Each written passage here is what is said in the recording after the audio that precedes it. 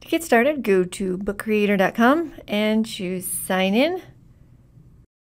Sign in with your Google account. If you have used Book Creator before, you will usually end up in the last library or project that you were working on. But if this is not the right class or project, just click these 3 lines in the top left and swap over to your correct project or library, or choose Join a Library if you need to add a new one and enter the code your teacher gave you for the project or their class. Click the plus New Book button and choose your desired layout. I want mine to read like an online travel book, so any of these on the top are going to work, but I think I'm going to go with landscape since that suits the dimensions of most computer screens, and mine is most likely to be viewed by others on a Chromebook or another computer. This is the cover for my book, so visual appeal is really important here. Save your facts and figures for the inside of the book. Just try to make a really engaging cover at this point.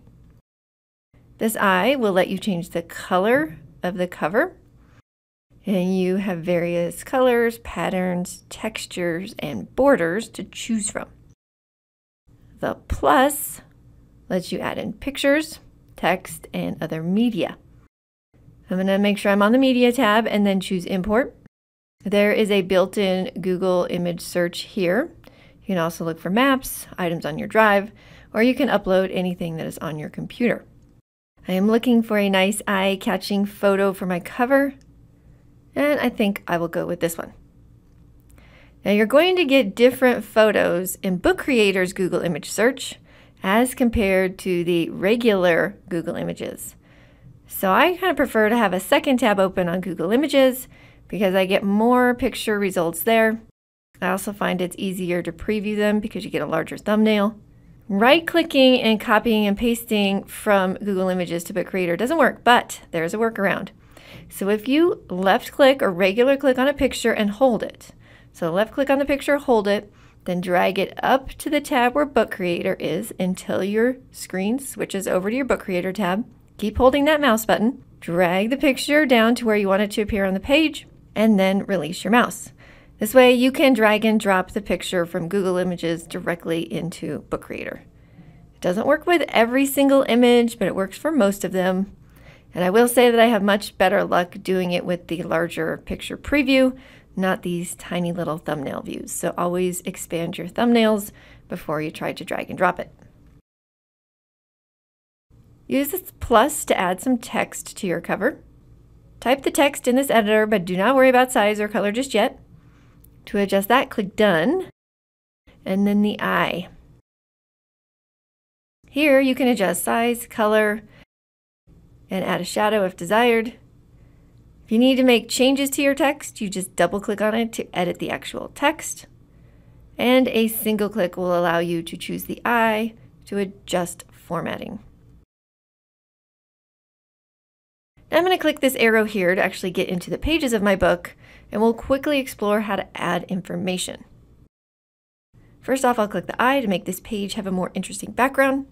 I can go with one of the preset backgrounds offered by Book Creator, but I can also use a Google image search since I can layer images on top of one another. So if you don't like any available backgrounds, find something in Google Images, set it as your background. Just be careful to avoid busy backgrounds that are going to detract from information, and make sure that all your text is readable.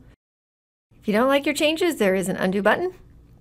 I'm going to reset back to that original background I selected. And then I'm going to use those same text and picture tools that we used on the cover to quickly add in some items. You can see that my housing title is a little hard to read, even though I don't have a busy background. And one of the things you can do to enhance readability is simply to add a background color to the text. When you are adding text in this simple editing box, you're not going to find an accent tool. So if you need to add accents, make sure you are composing your writing in Google Docs with easy accents. And then all you will need to do is copy and paste it from Google Docs into here, and those accents will copy over.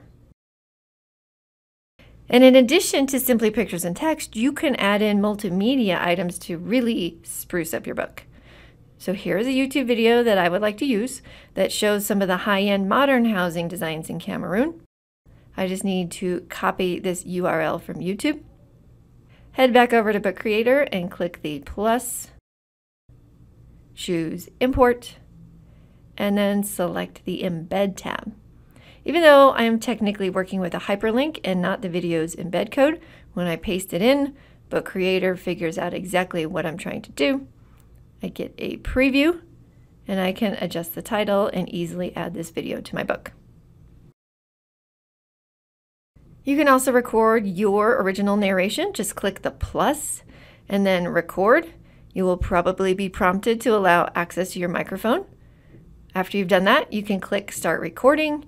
You'll get a 3, 2, 1 countdown, and then just start talking. Click Stop when you're done recording. You will get a preview. You can click the play button to listen to your narration, delete it if you don't like it, or choose Use Recording to add it to your book. This icon will appear to let everyone else know that there is narration on the page, and they can click it to listen. A Book Creator will initially start you out with 3 pages, but you can click the plus to add as many more pages as you need. If you decide you want to get rid of a page or you need to rearrange them, click the Pages tab up here. Select the 3 dots to delete that page and drag and drop to easily rearrange your pages. You can also use those 3 dots to copy or duplicate a page if you want to make it a little bit easier on yourself to reuse some of the exact formatting. Back will take me back to my editor.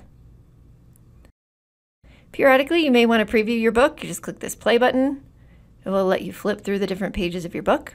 This is what it will look like to others when they visit your project.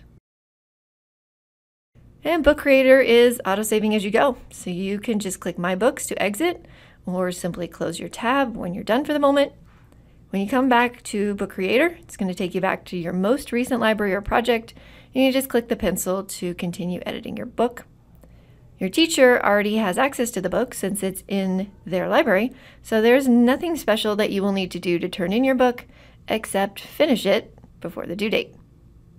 There you have it. Book Creator makes it super simple to create online ebooks for projects.